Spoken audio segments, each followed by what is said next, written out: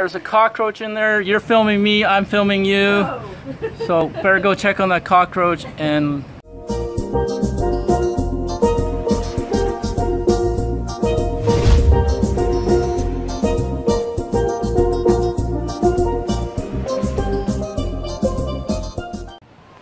good morning. Can lightning strike twice? I wonder about that. Well, actually it did last night, because on last night's patrol we got to see two turtles again on the beach. The first one, I was out at the 11 o'clock shift, and when we went out to Laguna Perla, on the way back we intercepted the group before us, and they had found a turtle, and it was in the process of laying eggs. And we talked to them, we observed for a bit, collected a few eggs. Now it was a few. We think that the turtle itself was very old, and the eggs itself was not white spherical turtle eggs that you see. These ones were very odd shaped and very mucousy, slimy, so we don't think they're viable eggs. Must have just been something wrong with the fertilization process. But nevertheless, we got to see a turtle again that night. So that's turtle number 4 for me, baby. If you're keeping score. We joined with that group, and then on our way back home, shortly after between Laguna 1 and 2, guess what? We saw another turtle. So that's number 5. Count it. 1, 2, 3, 4, 5. So yeah, and that one was actually a false crawl. So what it means is it entered the beach from the ocean and slowly made its way onto land, and sort of looked around the area, didn't like it, and decided to go back to the sea. So away it goes. But hey, it's still a turtle sighting, exciting to see. We think it may have been one that came on the beach at one time and then went back too, so we don't know for sure. But yeah, that was exciting for everyone to, for at least the 2 groups got to see it. Fortunately, the last group did not. And the groups ahead of that. But yeah, this morning we'll be working on the hatchery again. That's very important work what we're doing. It is a lot of hard work, a lot of shoveling, wheelbarrowing, buckets, and later on we'll do some recycle sorting. That's what we're doing from the garbage that we collected yesterday. We're going to sort that and take care of it. So yeah, that's just all I have to update John, and we'll see how tonight's patrol goes. All right, catch you later. Hola, so here we are today. We are recycling the trash, sorting it that we collected from yesterday. Yeah, there's a lot of it. We're going to sort between bottles, caps, plastics, metals, whatever. Some of it's going to get shipped to San Jose, and then take care of it from there. So always remember the 3 R's: reduce, recycle, and reuse whenever possible. That way it'll help the environment, and it'll make our planet a better place to live.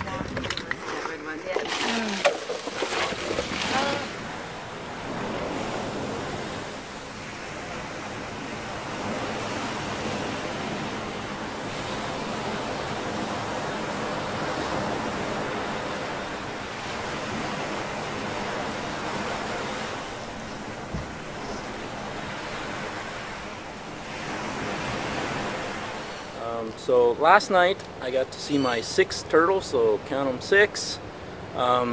Sadly though, when we got there, we thought it was our turtle. We thought we'd be collecting the eggs and putting in the hatchery, but unfortunately when we got there, the turtle made itself to land, and then we discovered that there was a shadowy figure sitting on a log. Now, who sits on a log at 9 o'clock, 10 o'clock at night, right?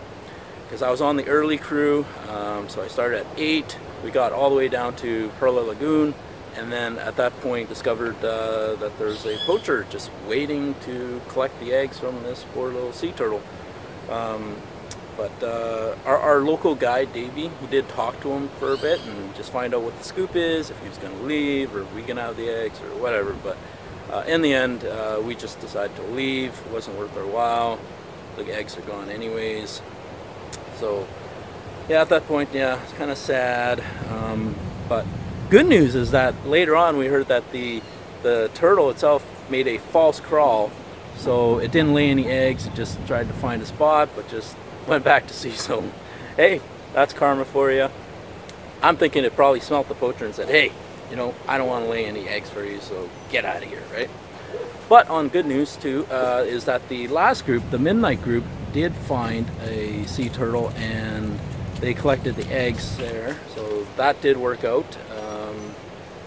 That was with Katie and Tasha, so that's awesome. They got to see the whole process from start to finish, and it's another 2 turtles on one night. Can you imagine that? Otherwise today, I think today's Saturday. It'll be easy.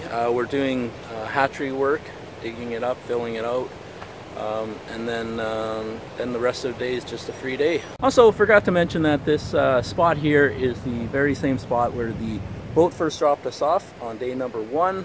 As you can see, I'm not going in for a swim. Water is not the greatest here, at least this spot. So, but this is where the boat launch was, and yeah, brings back memories. And sadly, this is where people also leave us when they go. But we did welcome Jed from France, and she's with our crew now. We're all working hard. That's the main thing. Working hard for the sea turtles.